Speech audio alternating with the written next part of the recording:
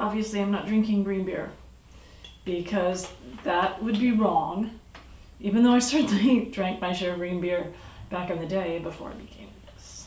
Hey everybody, Sister Terry Burney with you here today. And as you can see, I've got the luck of the Irish. I'm wearing some green, so our topic today is St. Patrick's Day. A lot of you are probably familiar with St. Patrick. He's probably one of the three trilogy of saints that even people who live in the secular world are very familiar with. The first one being St. Valentine's, and then of course St. Patrick's, and then we have St. Nicholas, which comes around Christmas time. So who was St. Patrick?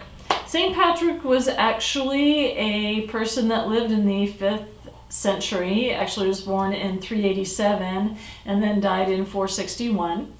And during that time, when he was about 16 years old, was with a very wealthy family, Roman Britain area, was kidnapped by pirates, Druid and pagan pirates, when he was 16 years old, and then brought over to Ireland.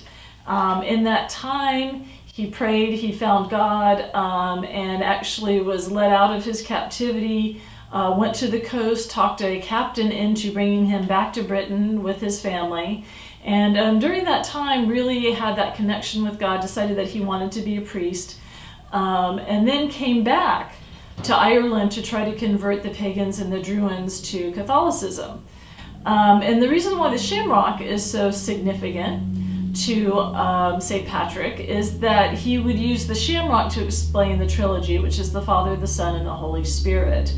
And because a lot of the Druid spirits and deities were generally in threes, he understood that that would probably be a really good way to try to explain Catholicism to the groups of people that he was talking to. So he basically did that for about 60 years and died on March 17th, which is why we call that the Feast of St. Patrick. And originally, like around the 7th century, I believe it was started to be observed as a feast day in the Catholic Church. And then, you know, as time went on, it was still a feast day, but obviously now it's less about being a very solemn day and recognizing the day that St. Patrick passed, and more about green beer and shamrocks and let's drink and have Irish soda bread and baked potatoes. So, and that's a custom that actually the Irish Catholics brought over to this country, as is the wearing of the green. For those of you that don't know, in the Irish flag, you've got the green stripe, you've got the white stripe, and then you've got the orange stripe. And the green stripe is for the Irish Catholics, the orange stripe is for the Protestants, and then the white stripe is ideally for the peace between the two, which of course we know there's been hundreds of years of fighting and animosity between those two groups. But the prayer is that there is peace there, and certainly it's much better now than it has been. And I can tell you that I have always worn green on St. Patrick's Day, just being Irish Catholic, even when I wasn't practicing. And I was always told that if you wore orange on St. Patrick's Day, that your Irish ancestors would come up and haunt you.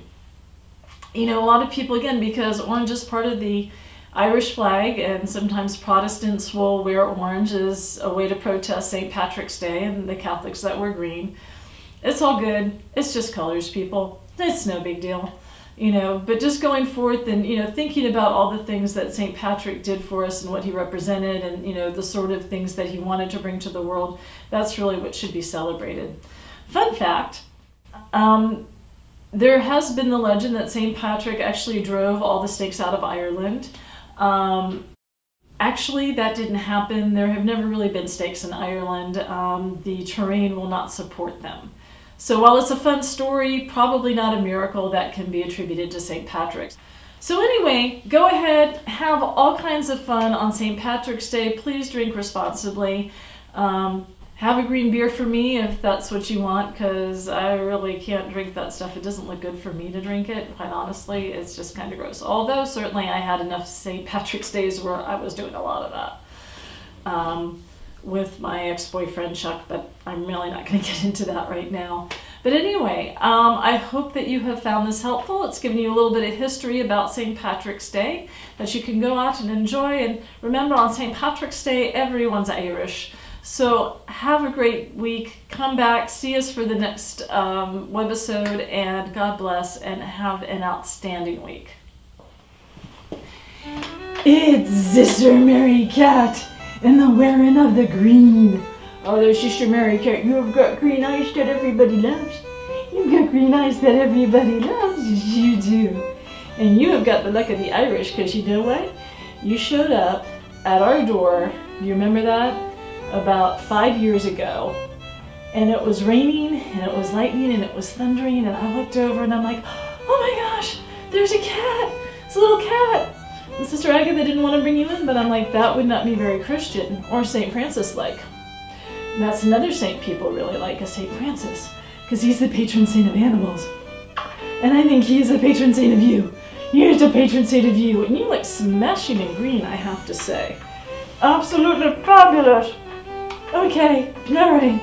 The luck of the Irish is wearing off. You're getting tired of me, and I understand. I love you. Bye-bye. Bye-bye. Bye-bye.